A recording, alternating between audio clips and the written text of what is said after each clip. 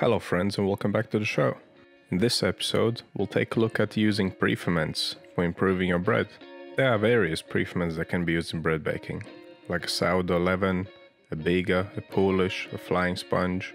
We'll be using a Biga in this episode. Using preferment will improve the crust, the crumb, the texture, the flavor, and the keeping quality of your bread. And it's super easy to do as well. As always, you'll find all the details down in the description box. So let's see what equipment we need. A bowl, you need scales, dough scraper, temperature probe, a razor blade for cutting your dough, or a sharp blade, we'll look at that in a minute. I'll use a cast iron skillet for baking. This is for best results. If you have one, use it. And then bread basket. Now if you don't have a cast iron skillet, it's fine, just use a tray with some non-stick paper. And if you don't have a bread basket, use a cake tin lined with a tea towel. And if you don't have a razor blade, use a sharp serrated knife for slashing your dough. Now on to the ingredients. Very basic. Flour, water, yeast and salt. It's what we do with these ingredients that makes it special. So let's start by making the preferment. To make a preferment, you basically take a portion of the total water, a little bit of yeast and a portion of the total flour. Mix it together and you let it ferment for a number of hours. And because that flour is fermented for a longer time than the bread will be, it will have a much stronger flavor, and we will add that flavor into our final dough.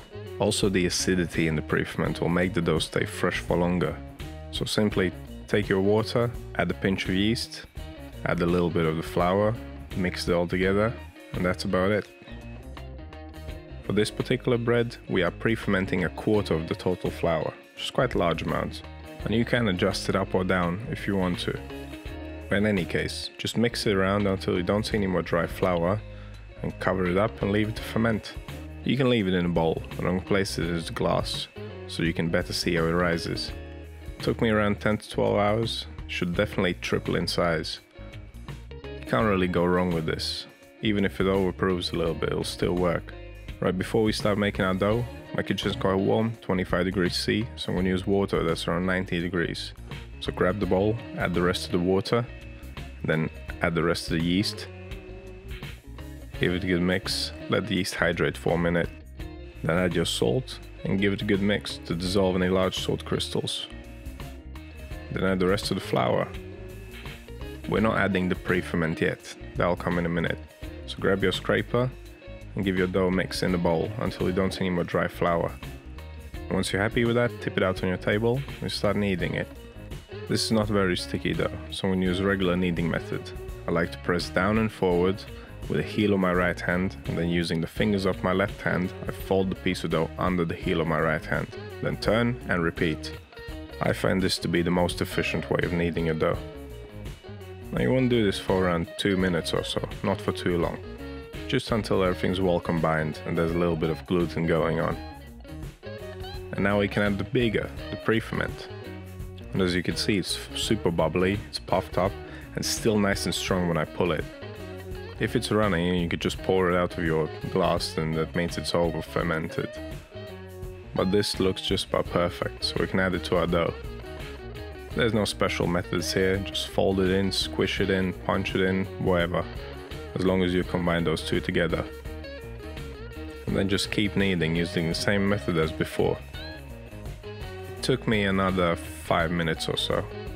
Kneading by hand doesn't really take that much longer than kneading with a machine. So once the dough has become less sticky, nice and smooth, full of gluten, nice and bouncy, we can collect it up into a bowl and let it ferment. Always take the temperature of your dough after mixing. 23 to 25 degrees C would be just about right for this. Now cover it up and we can start bulk fermentation. We'll leave it to proof for 45 minutes. Now because we added the pre-ferment, the dough will be quite lively.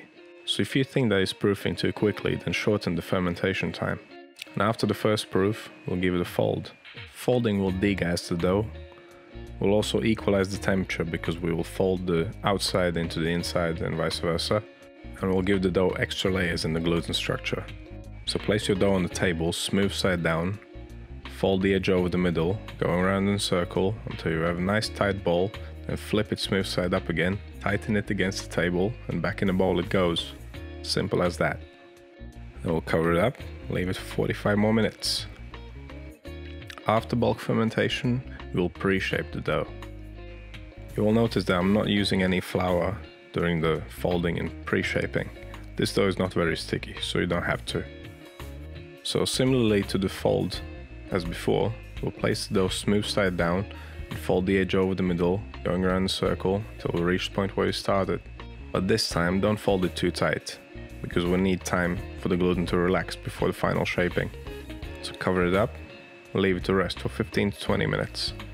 During this time the dough will still keep fermenting, but the gluten will relax and make it easier for us to shape.